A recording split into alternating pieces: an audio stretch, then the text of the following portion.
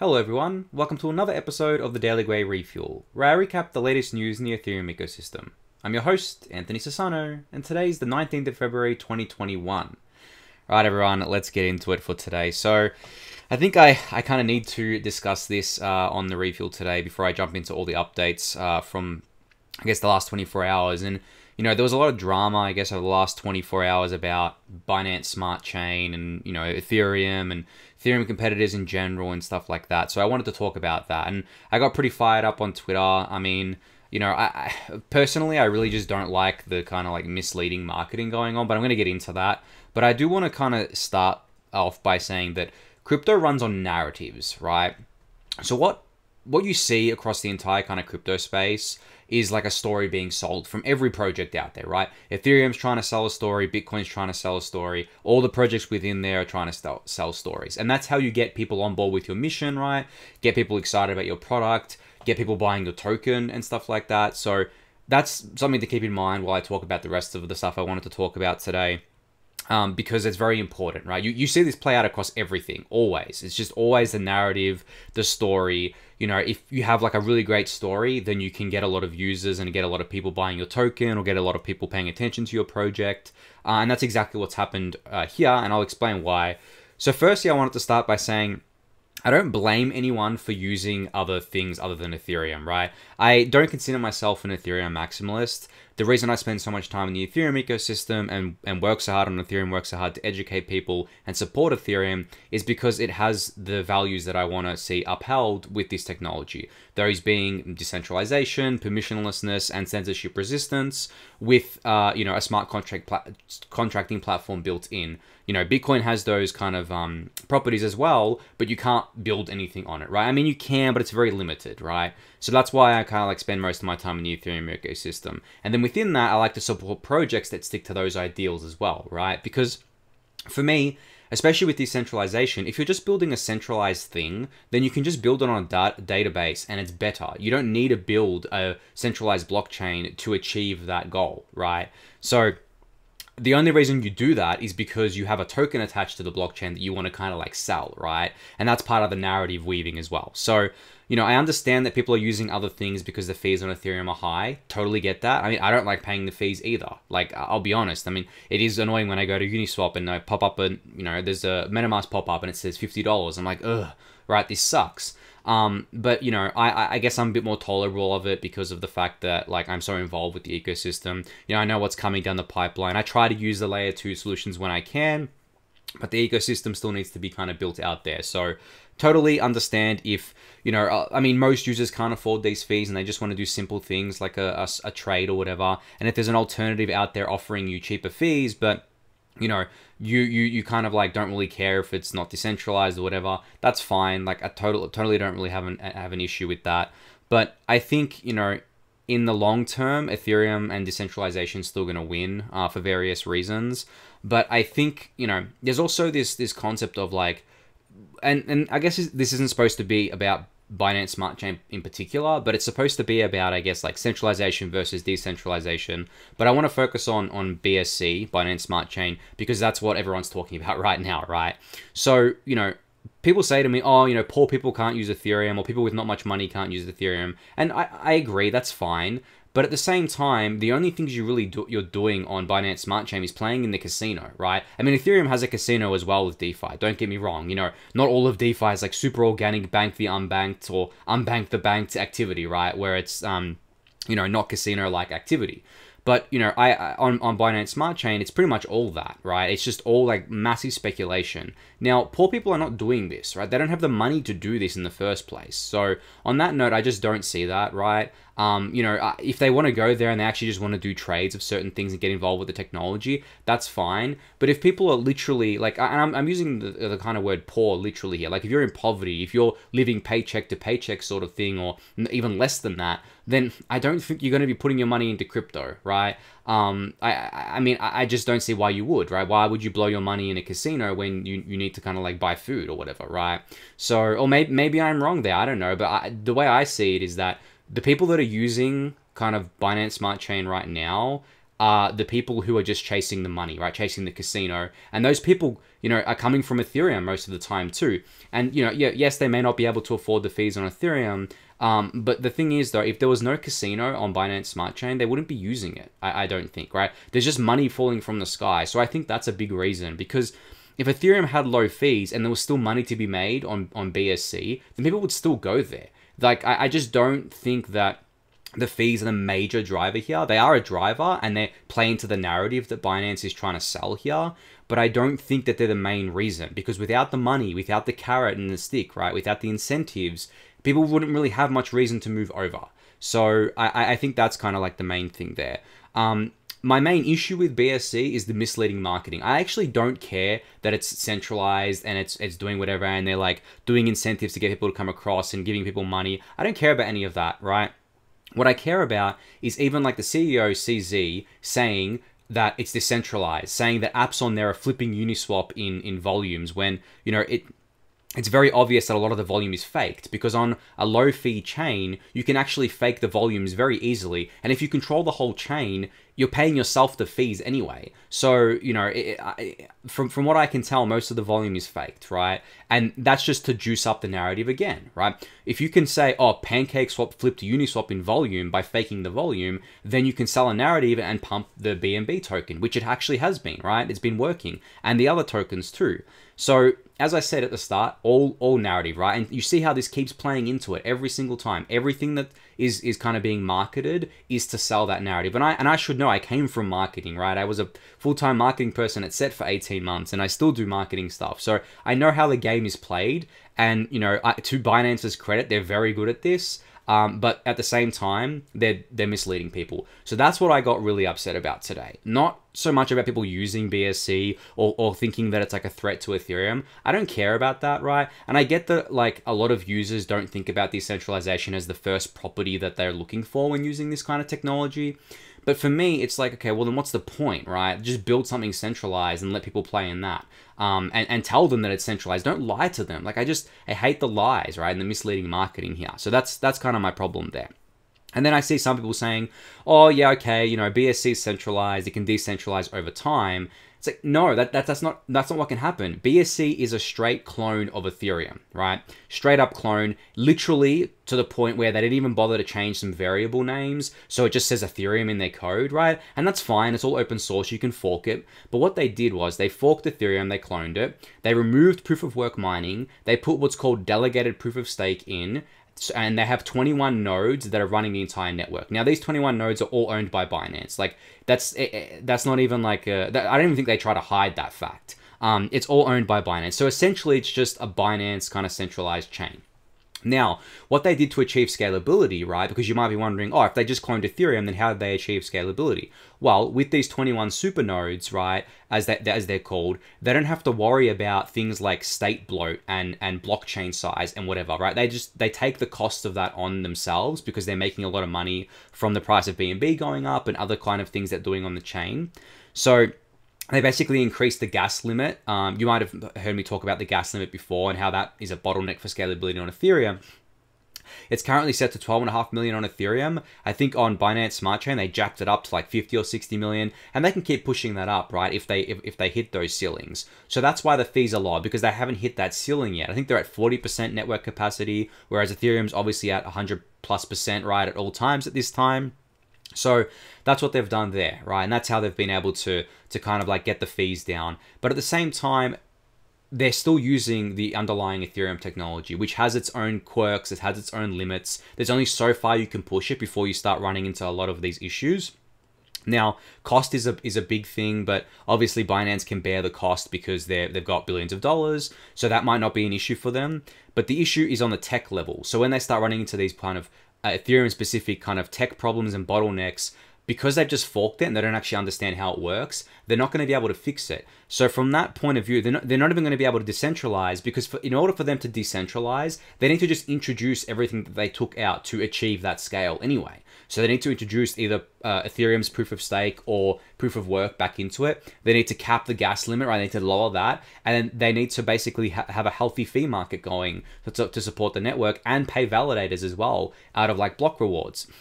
So they're never going to decentralize. I'm just going to like put that out there. It's always going to be centralized, but that doesn't mean that they can't succeed, right? They can of course succeed, and they can of course get users because they have lots of marketing money, and they're not shy about just like saying whatever they need to get people to come across. So there's that kind of aspect to it. For me, I think that, again, I said it before, the battle is not really BSC versus Ethereum at the end of the day. It's centralization versus decentralization. Because it's very easy to create centralized platforms. But the reason why Ethereum exists is to decentralize all of those functions. The reason why DeFi exists is to decentralize those functions. It is not to just replace the existing kind of, I guess, banking cartel that we have today with a new cartel that are quote-unquote crypto native, right? That's not what I'm here for, and I'm sure a lot of you aren't here for as well. So, you know, if we're just settling for that, then I'm out, right?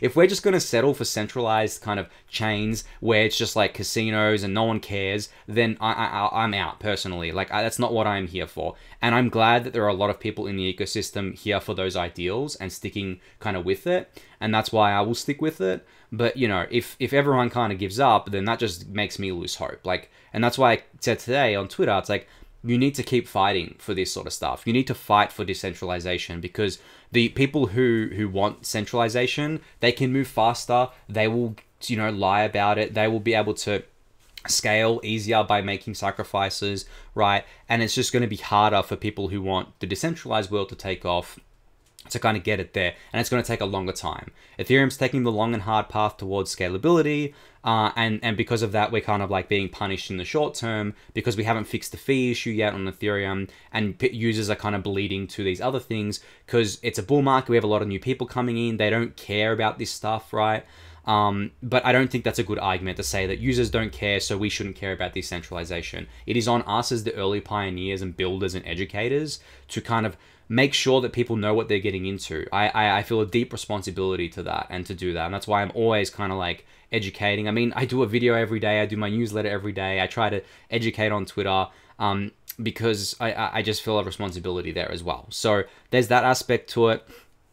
And I want to see Ethereum win, because you might be thinking to yourself, okay, well, you only talk about Ethereum, you don't talk about other chains. Like there's Cosmos and Polkadot and a bunch of other chains, right? For me, I want to see Ethereum win and like retain like most of the market share, because it's the most credibly neutral and decentralized blockchain that we have today besides Bitcoin. And obviously, as I said before, you can't kind of do what you can do on Ethereum on Bitcoin. Now, for these other networks to reach the level of decentralization and credible neutrality that Ethereum has, it's going to be extremely difficult. They have different architectures that kind of sacrifice decentralization a bit to achieve greater scale. Yes, even Polkadot does this, right? Which seems to be everyone's kind of favorite outside of like Ethereum, I've noticed. You know, a lot of the other chains do this, and I haven't seen something that kind of like, I mean, you know, I think the Cosmos ecosystem is probably the closest to how Ethereum's kind of building out right now in terms of like having these bridges between these different kind of layer 2s and stuff like that. But I think Cosmos is still like a delegated proof of stake model, or at least a model where they kind of like have centralization of validators. I haven't looked too deep into it. I've been meaning to, but outside of that, I can't really see any other projects that kind of speak to me in the same way Ethereum does. So that's why I'm so focused on Ethereum. And also it's a time thing. I mean, like there's so much happening, you know, I cover it every day with the video and the newsletter and spend all day, every day looking at this stuff, and I still can't keep up. So, you know, I'm having the most fun in Ethereum too. And it's just like, I'm not going to go to another network and try and kind of like keep up with that. I'm sure there's stuff happening, but like it'd just be too hard, right? At the end of the day. So yeah, I mean, I know I've gone on a lot here about all of this, but I just think it's very, very important to understand all of these trade-offs and to understand kind of like why I was upset. It wasn't about like me feeling threatened by Binance Smart Chain or anything like that. It was me just looking and watching all this misleading marketing going on and people just falling for it and feeling really bad about it. And I was just like, I need to say something. I need to kind of put this signal out there that this is what this is, you know, just be aware of it, right? You can go play in it. I totally understand if you want to do that. But, you know, as it exists, it's a centralized kind of platform. And in saying that, long term, I believe decentralization wins. But as I said, it takes a lot longer for decentralization to build out than it does centralization because of the various trade-offs. It's just slower moving, right, at the end of the day. So yeah, overall, isn't me trying to be a kind of like ETH maxi or coping or whatever. I think whenever someone says that to me, it's like a cop out. It's like, well, that's just like actually debate the points that I'm talking about. Don't just say I'm coping or whatever, because I'm not, right?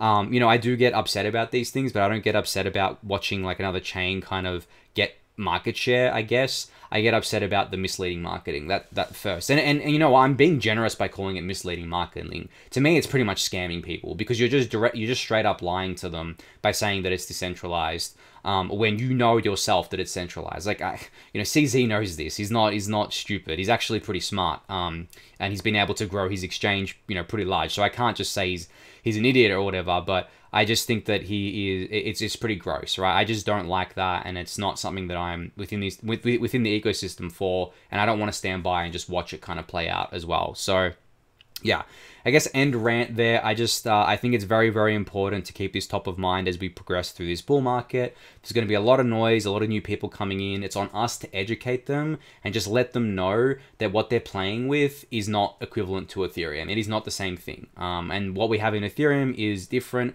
and what we're building is different. And I think Banteg had a really great tweet here about, you know, describe Ethereum's values, how many brave builders it has brought into the world, how many people it has enamored. Now try to describe BSC's values, right? And there's nothing there, right?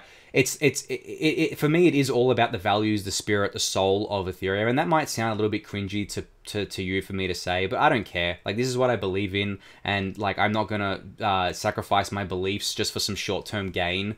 You know, whether that be monetary or kind of user experience. I believe that Ethereum will scale. I believe that it will fix all our problems, but we will stay true to decentralization to do so, and we will not kind of compromise on that as one of our core values. So yeah, end rant officially there. Let's talk a bit more about some more positive things, I think. Actually, I think this tweet from Matthew Finestone is about scalability. So let's talk about Ethereum scalability here. So the layer 2 ecosystem on Ethereum is obviously being built out right now. It is still kind of, I guess, like small, but quickly evolving here. And there's a few different ways you can onboard. One of the ways is that you can go from layer 1 directly to, I guess, say Loopring, for example. But that's unfortunately costly, because you still have to spend the layer 1 fee, right? Spend a fee on layer 1 to do this. And then there's other ways that haven't been implemented yet, like batched onboarding, where you can actually pool capital together in a trustless way on layer 1. So only one fee has to be paid for potentially 1,000 users moving into layer 2, right? So that'll come, but it hasn't been implemented yet in a big way. The third thing is on-ramps, direct fiat on-ramps into these layer 2s, which I think Loopring's working on, but hasn't been put out yet. So as I said, this is still very early. And then the biggest way to get, or at least the fastest way to get people onto layer 2 is through centralized exchange and service on-ramps. So you could imagine, say, Coinbase, right, having an on-ramp from their centralized exchange to a Loopring's layer 2, right? So you could say, when you go to withdraw ETH, for example, on Coinbase, it'll have a drop-down menu and it'll say withdraw to Ethereum mainnet or withdraw to Loopring, or some other solutions as well. And then you could have like a little explanation there of what it is and say, you know, Loopring is a layer 2 solution on Ethereum. It gives you cheaper and faster transactions, right? And you can do this, this, and this with it. It doesn't take much to educate these users, right?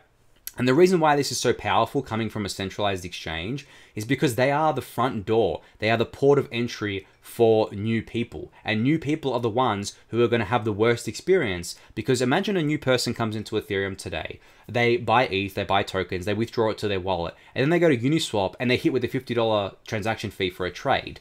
And all the stuff that they've been hearing about Ethereum and DeFi crashes, right? All the good stuff, all the positive stuff, right, about the future of finance, doing these things crashes, because they're like, why? Like, this is crazy. $50 fees, this is insane. And to be fair, they're not wrong, right? It is insane. I'm not defending the high fees as something that is a good thing for end users, right? I have argued before about how high gas fees are good in the short term for the entire ecosystem, for a variety of reasons.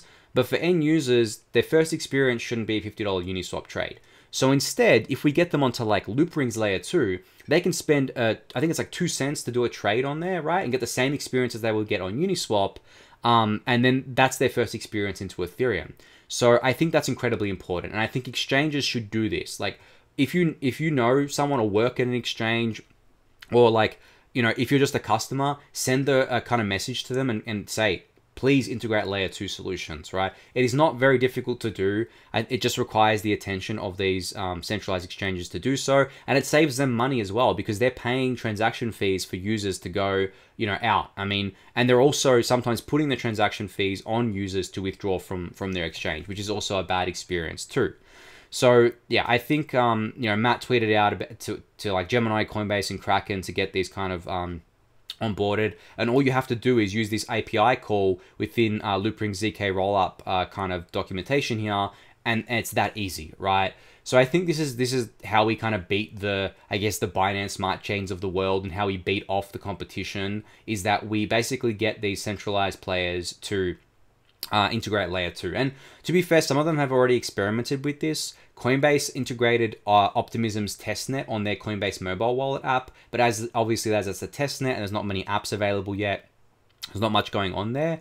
But I think Coinbase, given that I think they're an investor in Optimism, but they've already done integration with Optimism, when that Optimism goes live in an actual capacity outside of like a guarded launch, like when a full mainnet capacity, I can see Coinbase adopting that, which I think is really cool. But they need to adopt more than just one. They need to do like a handful of them, of the biggest ones, to make sure the users have a choice, and you know, users can basically choose where they want to go. Because the end state for Ethereum is that most users will live on these layer 2 solutions rather than the Ethereum mainnet, because we want to preserve that decentralization. And the only way to do that is to push people to layer 2, because layer 1 has to be, you know, be incredibly neutral, and it will always be limited because of that, which means that the gas fees will potentially always be high.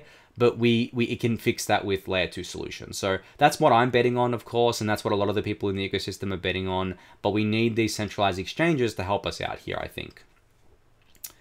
So I spoke about Ether cards the other day. So I wanted to give another quick shout out here that their sale details are now live. So I'll link this in the YouTube description, and you can go check out how the sale is going to be run, all the details about it, how you can get your hands on some and everything like that. So yeah, definitely go check this out. I mean, I talked about it the other day. Basically, this is a kind of a new trading card game, or at least a trading card collectible game on Ethereum, where you can buy a bunch of different cards, and they have like different traits and things like that, which give you kind of bonuses across the ecosystem and stuff like that. So yeah, definitely go check this out if that was something you were interested in the other day that I was talking about it.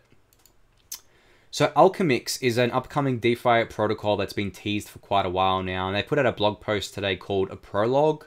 This is a little bit of a kind of mission statement, I think, and then they kind of like tease that it's coming soon. So I think they're going to be officially announcing very, very soon. So if you don't know or haven't been paying attention to this project, I definitely go suggest giving them a follow here on Twitter so that you don't miss the announcement. They call themselves DeFi Alchemical Synthetic Tokens. So yeah, looks like they're doing something very interesting here, and they're gearing up for an announcement. But their prologue was pretty cool. You know, they basically gave their mission statement here and what they're kind of like trying to fix with these systems. But very short teaser, but I figured I'd just bring it to your attention anyway, so you could go check this out when you've got some time. So Andre put out a new tweet today basically saying that you can now do $200,000 synthetic atomic swaps between SBTC, SETH, and SUSD. So this is really cool. I mean, this is the cross-asset swaps, the synthetics atomic swaps that have been teased for quite a while here.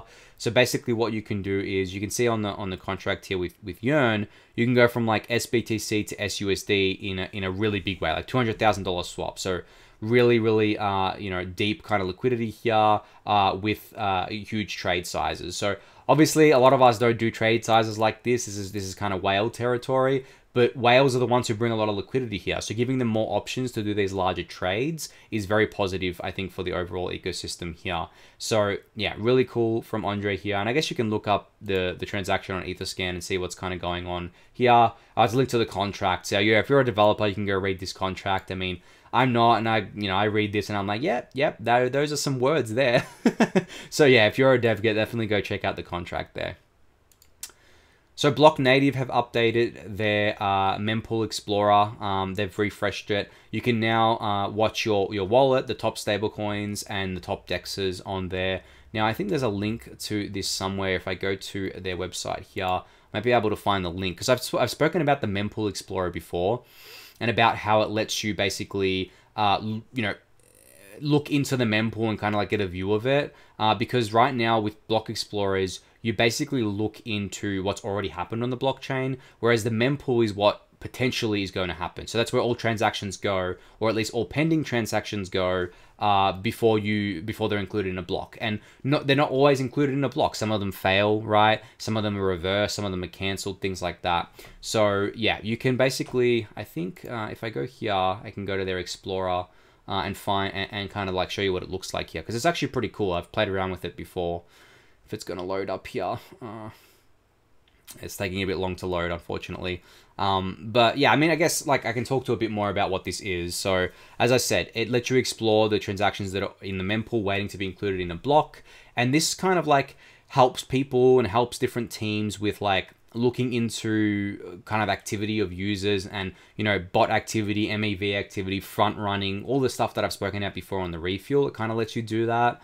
So yeah, here we go. If we go for a live example, click here to connect and monitor your own wallet address. I don't want to do that right now. I want to do kind of this. So this is monitoring kind of like the stablecoin transactions within the mempool. So you can see here, I mean, this probably doesn't mean much to you and it's scrolling by pretty fast, but this is basically JSON data, and this data can be passed into like any kind of application that you want to kind of track what's happening here, and kind of like see what was included, what wasn't included in a block, and, you know, was it a front run transaction, was it not?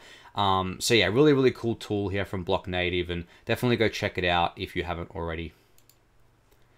All right, so last thing I wanted to talk about here was that Christie's auction house, a very big auction house for art, is accepting ETH as payment for this kind of Beeple auction that they're doing. And I kind of tweeted out here that ETH is money because they're accepting it, which I thought was really cool. I thought, you know, in particular, it's cool to see, you know, ETH is money coming alive in general, right? I mean, I mentioned the other day how a lot of the NFT economy right now is priced in ETH. A lot of it runs on ETH. You know, it basically exposes people to holding ETH and using it as money, using it as kind of a store of value, sort of things like that. So really positive to see Christie's here, which is not like a crypto company, right? They're a very kind of like outside of crypto company, accepting kind of crypto here and accepting ETH specifically for this artwork. And I think this is actually going to go for a lot, this artwork. What it is, it's basically 5,000 of Beeple's pieces. Like here, you can see it on the picture here. So, well, there's the paywall. You can't see it anymore, but basically you can see it in the thumbnail here. And basically, I think this is going to be quite a large auction. I'd be surprised if it goes for less than $1 million, right? You know, it's probably going to go for a few million because Beeple is very large and famous. He has 200,000 followers almost on Twitter, over 1 million followers on Instagram, and he basically creates 3D art pieces every day, and he's been doing that for the last 13 years, like every day. So there's a lot of hype behind him. He's already done a few sales. He's made a few $1 million off of his art through the NFT space. So this is just another one here. And the fact that Christie's is accepting ETH is really cool, because obviously you can accept ETH if you're doing the sales on Ethereum, right? But this sale is being done through this traditional auction house. So good to see ETH being used as money, you know, even outside of the Ethereum ecosystem here. All right, everyone, and that's it for today's episode. I hope you enjoyed it. Thank you for watching and listening. Subscribe to that YouTube channel if you haven't yet. Give the video a thumbs up. Join the Daily Gwei Discord channel. Subscribe to the Daily Gwei newsletter, and I will catch you all next week. Thanks, everyone.